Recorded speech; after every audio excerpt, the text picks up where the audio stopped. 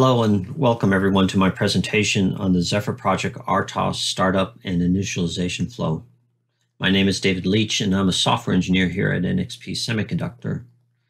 I've been involved with the Zephyr project for the last several years, primarily supporting internal groups here at NXP to enable our various SoCs.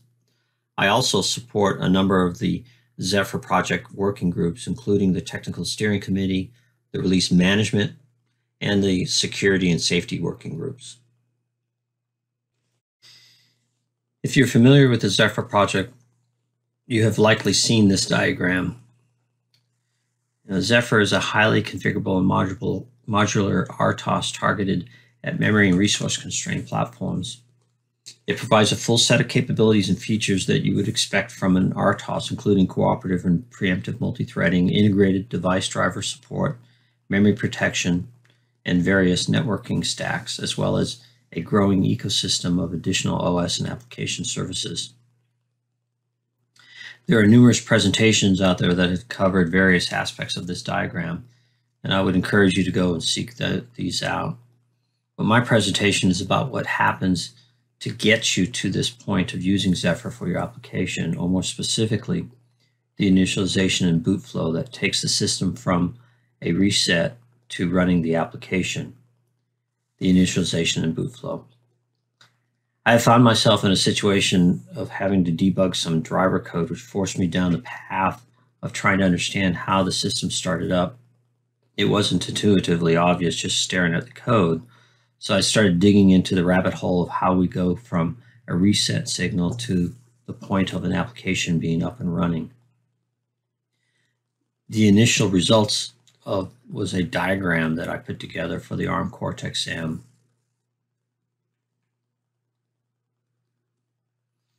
This is what I ended up with. I know this diagram is a bit too big for a single slide.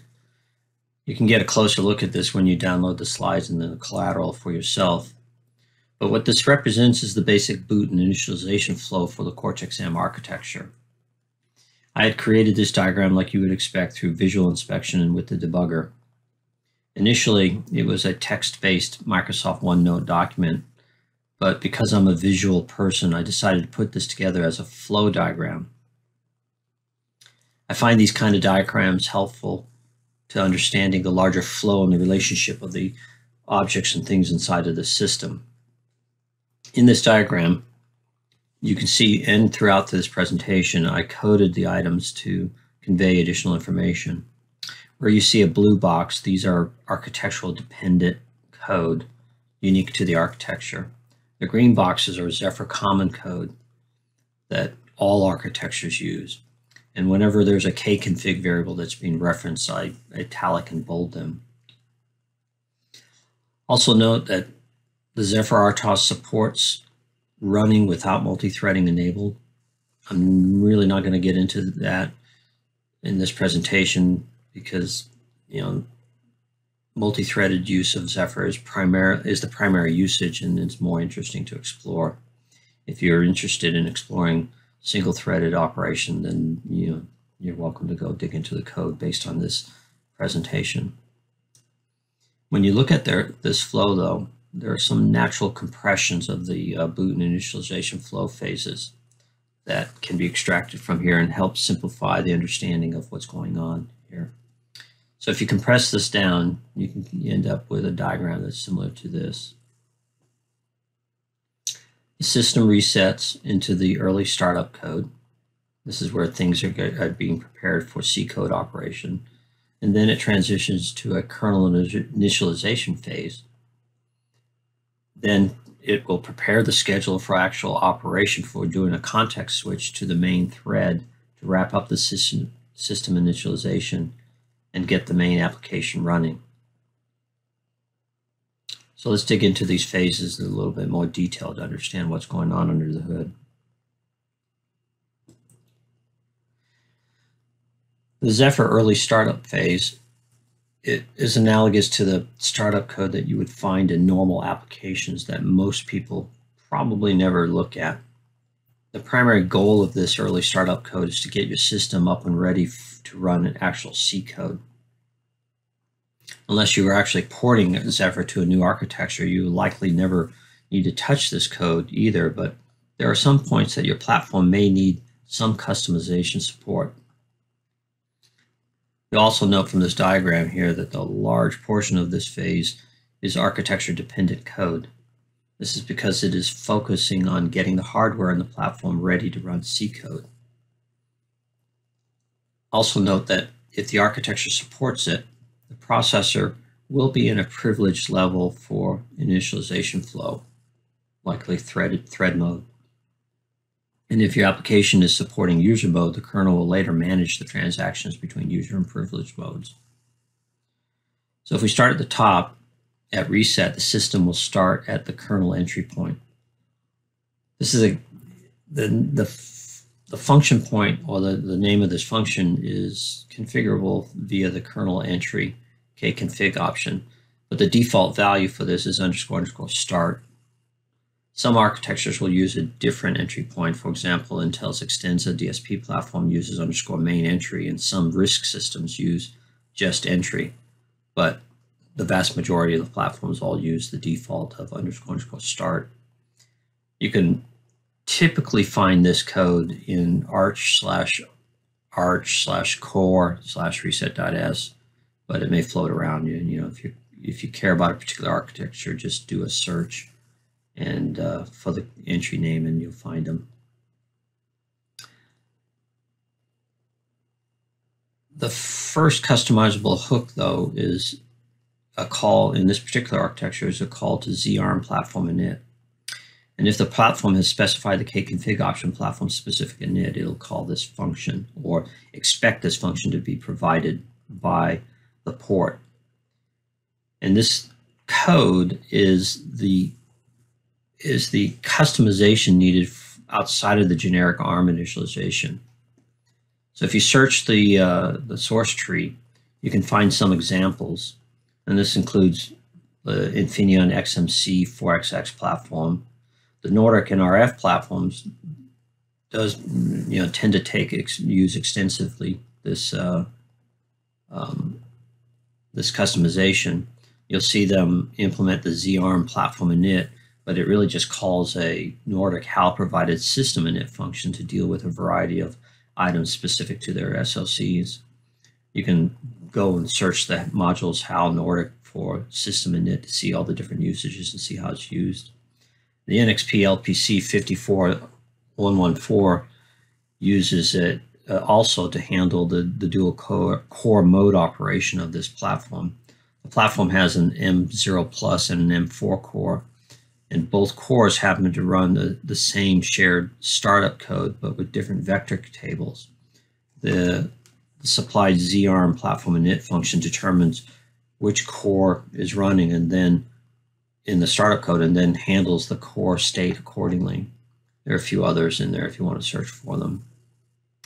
Next, we have the int arch hardware at boot config, which calls the ZARM init arch at boot. This will reset the system control block and the core registers into an initial state. The option is useful when firmware is chain loaded by a debugger or a bootloader, and there is a need to guarantee that the internal states of the core blocks are consistent. Then, if a watchdog is enabled, the watchdog timer is initialized, followed by the initialization of the interrupt stack. Now we transition to more specific initialization for preparing the C code. And first you'll see that there's a vector table initials relocation, and then if there's floating point that needs to be initialized, the CPU floating point hardware will be initialized as needed. This is followed by zeroing out the BSS area of your application and then copying the initialization data for the init section. Those two are actually fairly common things you'll see in a lot of other normal applications. Finally, before calling the zstart function, the interrupts are initialized. For the Cortex-M, the interrupts are initialized to a default priority that is not 0.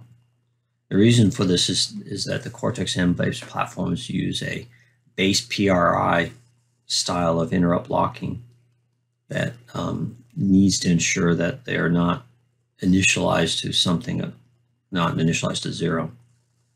The base PRI is a register in the ARM v7 v8m architecture that defines the minimum priority for the exception processing. When it is set to a non-zero value, it prevents the activation of all exceptions except the same or lower priority level as the base PRI value. For other architectures, there may be custom hooks to initialize the interrupt controller based on the needs of that platform as well, and you can explore some of those by looking at them.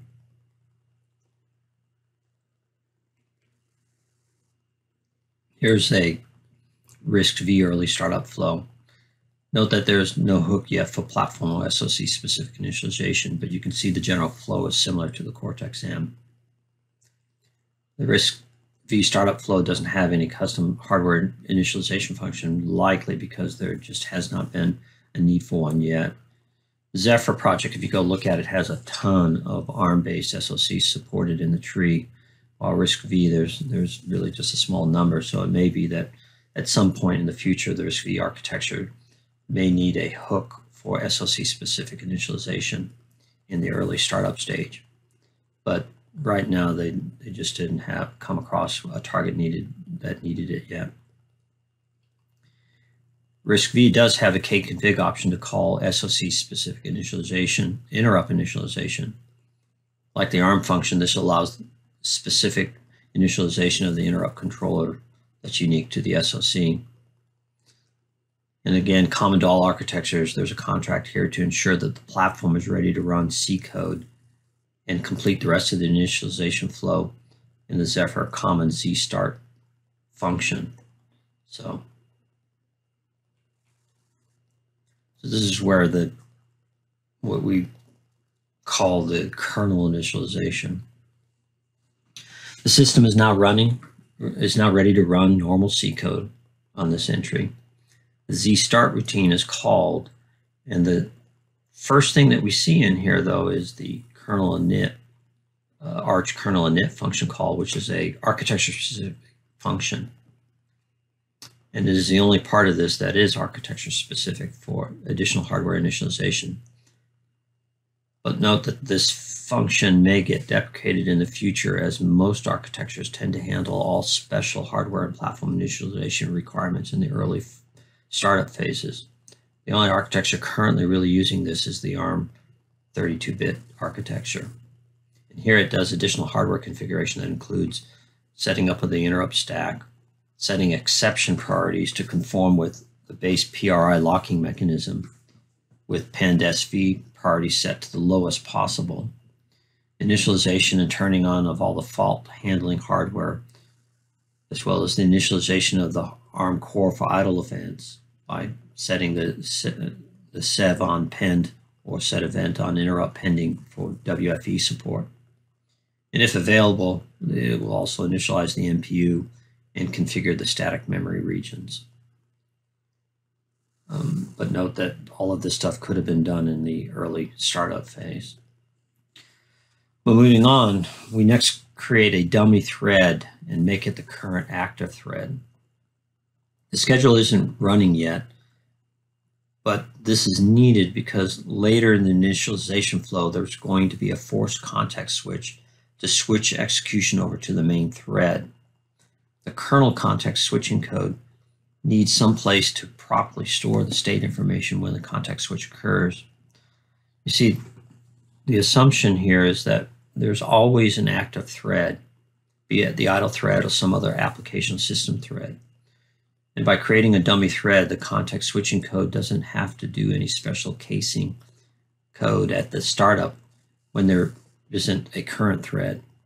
This helps keep the code and the logic pretty simple here, and always assumes that there is an active thread to be swapped out on the context switch. Next, we initialize the stateful static devices.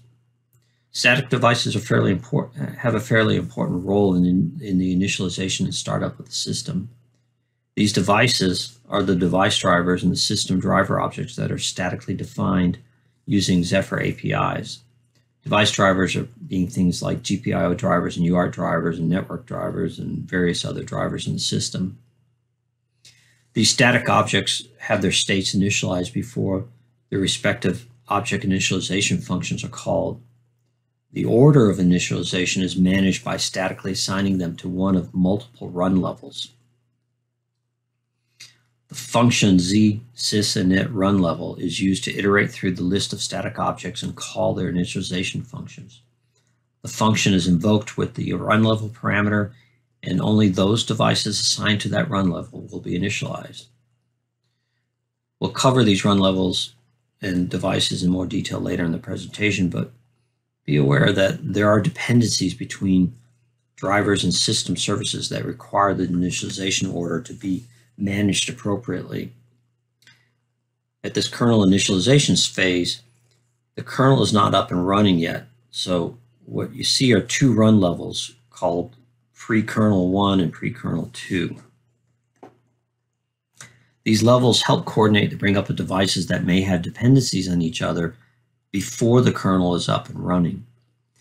Finally, before moving on to prepare to the scheduler, if the stack canaries kconfig is enabled the compiler supports it, a canary value is pulled from the random subsystem. When enabled, the compiler will emit extra code to insert a canary value into the stack frame when a function is entered, and then it will validate this value on exit for stack corruption detection. As you would expect, enabling this option can result in significant increase in the code size and reduce the performance, but it is useful when debugging your application. So if you have the resources, it's probably good to turn it on. At this point, all the pre-kernel devices are initialized and ready, so we can transition to starting up the kernel scheduler.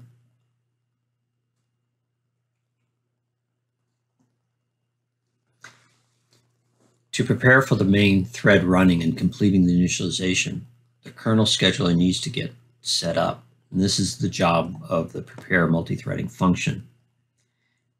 Preparing the kernel scheduler includes initializing the ready queues, initializing the Z main thread, which entails marking it as ready and started. This is the only thread in the system currently set as with the read and started states, so when the thread swap is initiated, the scheduler will pick up the Z main thread as the first thread to run. Additionally, the Z idle threads are initialized. Note that there is a per CPU idle thread that is initialized and marked as ready in this flow here. After preparing the main and idle threads, a context switch will be initiated. Again, remember, there's only one thread in the system that is ready to run, and that is the main thread, as it is marked as ready and started. So the kernel will select this thread to run, transitioning the initialization flow to the main thread entry routine, BG thread main. As you can see in this diagram, the context switch is architecture specific as shown by the blue box. A side note, the type of RTOS scheduling is configurable. The current list of scheduling algorithms supported are listed in the kernel kconfig under sched algorithms, and they include schedule dumb, schedule scalable, and schedule multi-queue, as well as time slicing support between preemptible threads. The scheduling is outside of the scope of this presentation, but there is an excellent presentation by Andy Ross from Intel on scheduler details that was given at the 2021 Zephyr Developer Summit, and I would encourage watching this presentation. You can find a link at the end of this slide deck.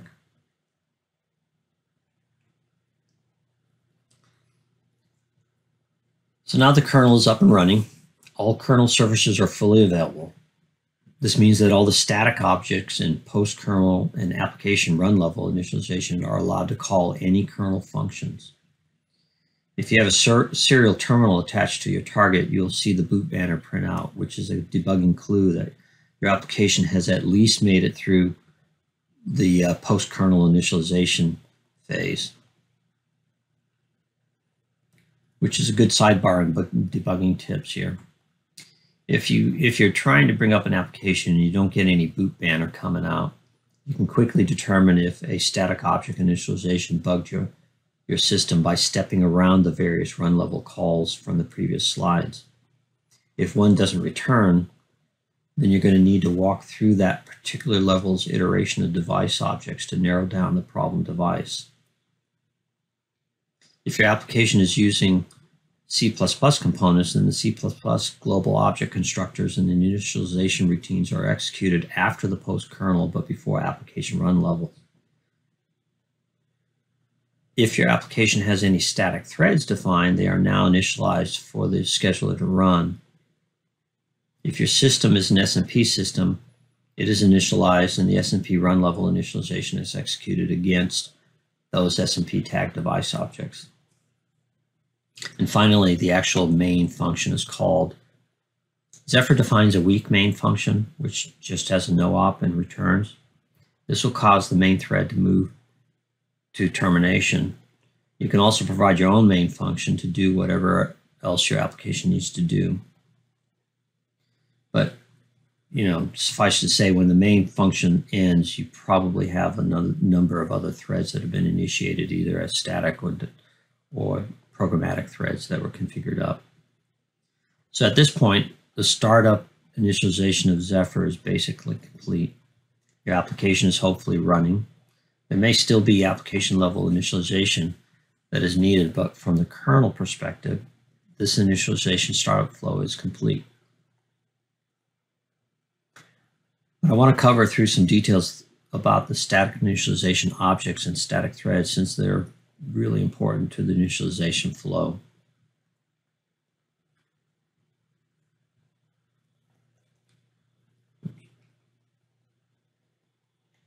Zephyr provides APIs to allow you to instantiate device driver objects and system drivers that need initialization functions called during the kernel initialization flow we just talked about.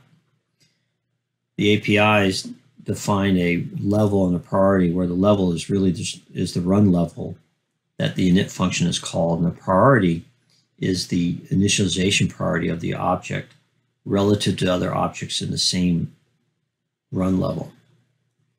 It's an integer value from 0 to 99, with 0 being the highest priority. You can see here the reference APIs here, and you can go look at the documentation in Zephyr to get more details about these. But you have device driver APIs and you have system driver APIs.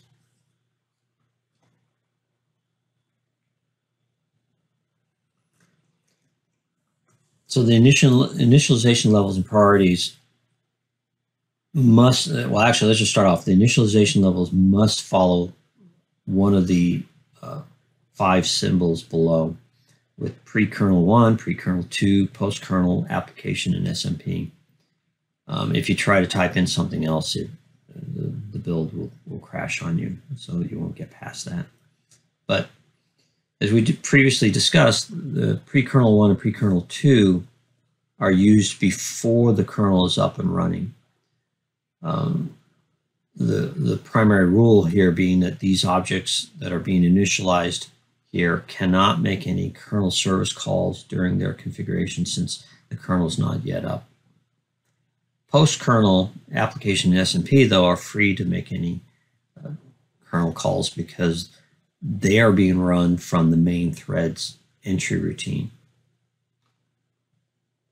But the key takeaway here is that between run level and the initialization priority, the user has a significant control over the sequencing of initialization of your device drivers and your system drivers. As previously described in the kernel initialization flow, the drivers using the run levels are assumed to understand that there is a distinction between the pre-kernel and post-kernel services being available. If you have a dependency, though, between drivers, you'll need to either use different run levels or use initialization priority, or a combination of the two to control the order. Also note, again, and I want to reiterate this, the order of the initialization of multiple objects with the same priority in a specific run level is undefined and cannot be counted on by your application. If you have some requirement for the order that they come up, then use different priority levels between related objects or different run levels. So let's take a look at some examples of the drivers. Okay, so here I'm showing two different samples that come from the source tree. The first one is a driver device tree defined for the MCUX LP UART. You can see here that in the macro here that's being called, or is in the code, it's telling the system that it needs to have this init routine called at pre-kernel 1 run level, and it wants to use the config init priority device kconfig value for the priority level. The other example is the IMXRT init system driver, and it's also at pre-kernel 1, and it's got a priority level of 0. What happens is that the underlying support macro will define a struct init entry object where it'll apply a section attribute constructed from the run level, pre-kernel 1, pre-kernel 2, etc., and the initialization priority. The link stage will then collect all of these and put them into an init level section. So let's take a look at the link map, because it's useful to determine what's going on in your program. So here's a snippet of the build map highlighting the init level section from the previous examples. The init level section is populated by the Zephyr linker script collecting these device objects by their constructed section attribute name. The section names are highlighted in green from the two previous examples, and the first highlighted one is the zinit pre-kernel 10 or 10, probably more appropriately, and it is from the sysinit instance where the object has been initialized for the pre-kernel 1 run level using 0 as the priority level within this run level, which is the highest priority. The zinit pre-kernel _ 150 is for the DT device instance of the MCUX LP UART. In that example, the priority level was coming from the kconfig value, and you can see that its value was a 50.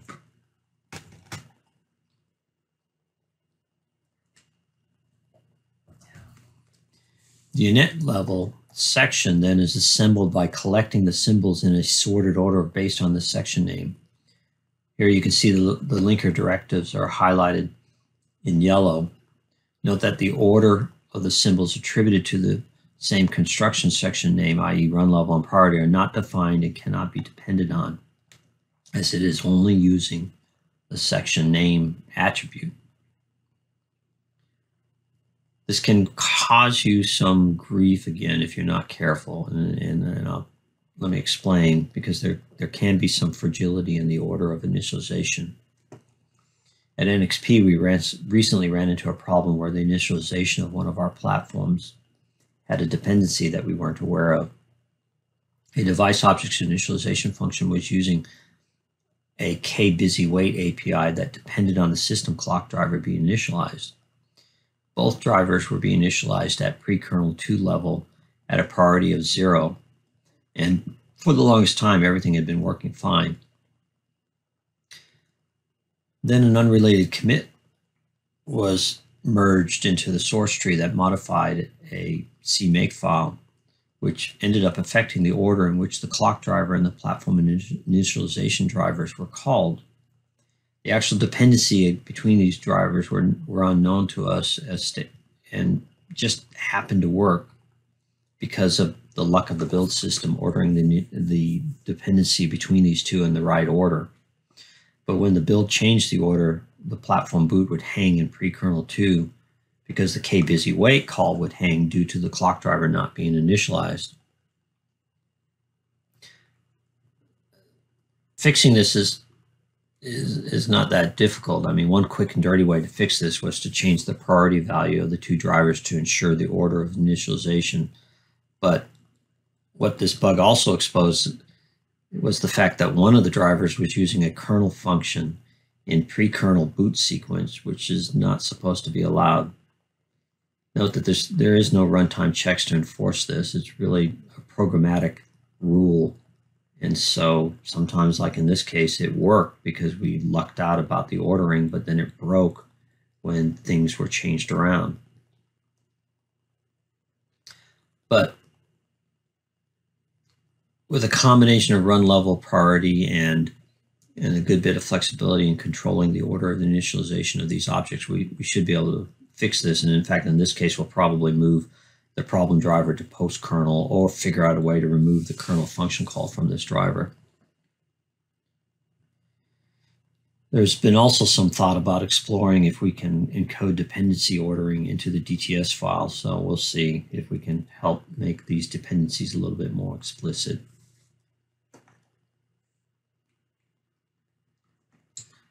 Let's also briefly discuss static threads that are initialized after the application run level devices are initialized in the BG thread main. In Zephyr, you can create threads programmatically with kthread create, but you can also statically create threads using the kthread define macro. And there are numerous references in the code base for both of these. Like device objects, the kthread define macro will instantiate a static thread with a section attribute to allow the linker stage to collate all the static threads into a common section called _static _thread _data _area. What this does is it allows the zinit static threads function to iterate through the list of static threads and initialize each of them before passing them to the scheduler. You know, remember too, this is happening while the main thread is running, and so you know, once you start setting up these threads with the scheduler, there may be some cases where the scheduler will swap to those threads, but it's generally safe and it's just the way things work. So if you look at this snippet of the Zephyr map, you can see that here we have an example of some static threads that are created by the sample NetSockets app, or the Packet app. And here the Packet app is creating two different threads. One's a receiver thread and the other one's a sender thread. And the green highlight shows the constructed name that was created by these macros. And so they always start off with this underscore static thread data dot static dot, and then it creates a name based on the name ID. What's kind of useful about this is that you can go into the, well, not kind of, but if you can go into the map file and find the static thread data area, you can look and see what static threads your application is going to be creating. So if you're unsure, you can just look at the map file and see the list. A similar type of debugging can be done with the device objects, except that the device object name is really not part of that, like it is with the static thread. But at this point, you know, the threads then are all collated within this section, and the init static threads function will be able to iterate through all of these and get them up and running and scheduled into the scheduler. So this brings me to the end of my presentation. I hope that the information that is contained here has been useful for you at some level. There are some links at the end of this slide to help you get oriented with the Zephyr project. And I'll try to make sure that the collateral for these diagrams are available in a form that is a little bit more usable or readable to you. But thank you very much for watching, and have a good day.